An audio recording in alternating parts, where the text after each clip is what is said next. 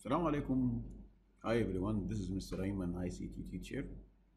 In this video we are going to explain how to deal with the style sheet, how to add the table and the TD in the style sheet, how to differentiate between the internal grid lines and external grid lines, and also we are going to add how to do the collapse of the table, how to make table collapse within the front page.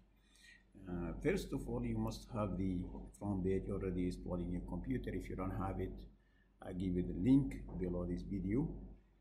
Remember to press like and share and subscribe. Right.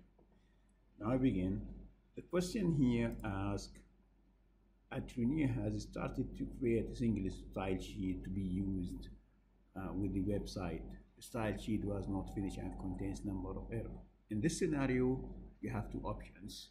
Other than you open the style sheet, first of all, you decide to remove the contents in the style sheet. Here we have the difference between internal grid lines and external grid lines. It depends on the question. Internal grid lines, which means explain to you how inside the style sheet code. Inside the style sheet code, it should be signed as TD as selector. You have TD. And external grid lines before you begin. Here we have the difference between internal grid lines outside external grid lines. Now, internal grid lines, which means TD inside the code.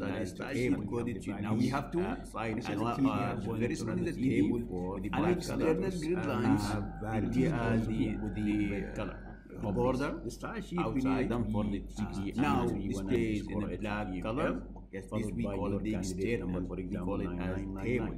Now we have to, let's do this. The first one is the table with the black color, examiner with the source file, the TD with the red color. We decide to create a new style sheet because we're going to use this later on.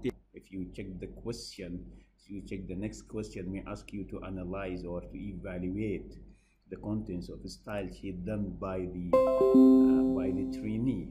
Right. We're gonna go this now. Style sheet, close it. We're gonna do this. Go to remember, click on the file, new. From this window, use more page templates, and then here remember to go to style sheet. First one, you don't have to select it, already selected by default, and then okay. Now we have a new style sheet.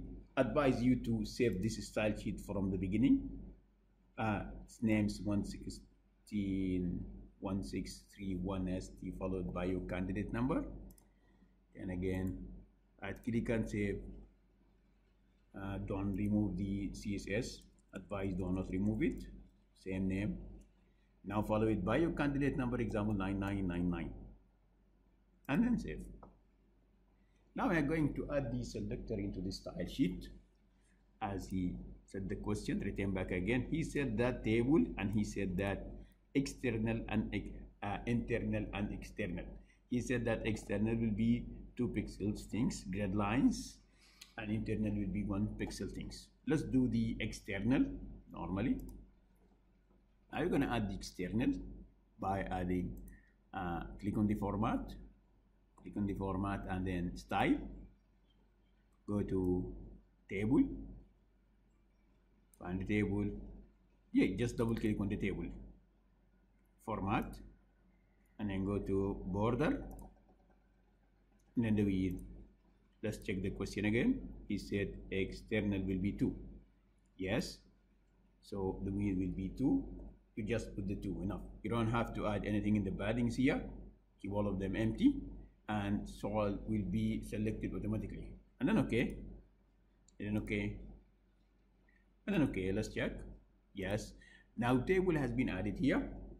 But there is something else very important. Examiner will never ask you something regarding to the internal. He said the external is the table. He mean by table is external. But internal is the TD. There is selector, his name is TD. We have to add the TD and then TD we give him grid lines 1 pixel. What is the TD? Let's go ahead a little bit out and explain what we mean by TD.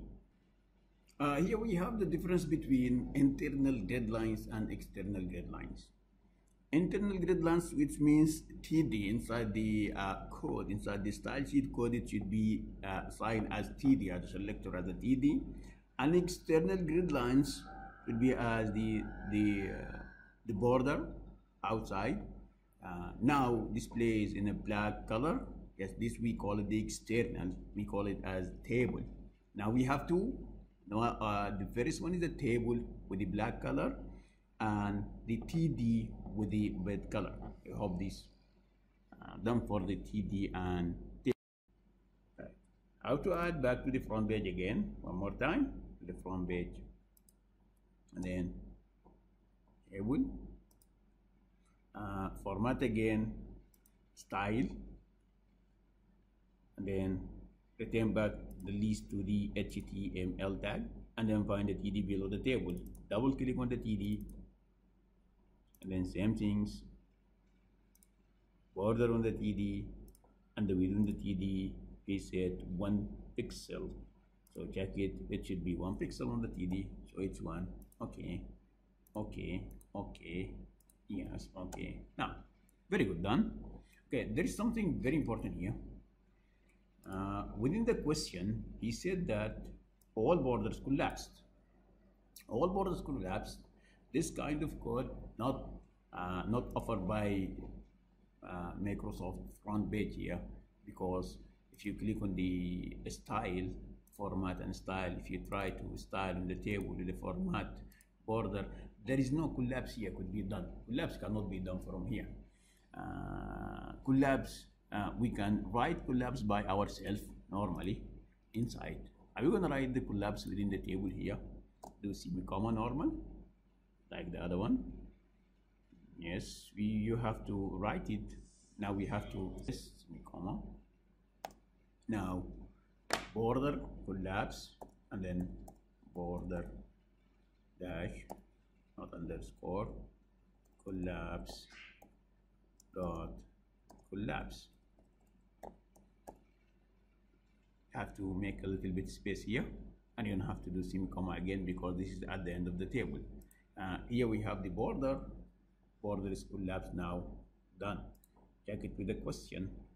Yes, then let's check the question again back, then let's continue the questions. Thank you very much. We're going to continue the past paper later on. Next video, we're going to continue the rest of the past paper. I'm just touching the difficult things that should be done. You can continue doing this on your computer. You can send to me if you have any questions. Thank you very much.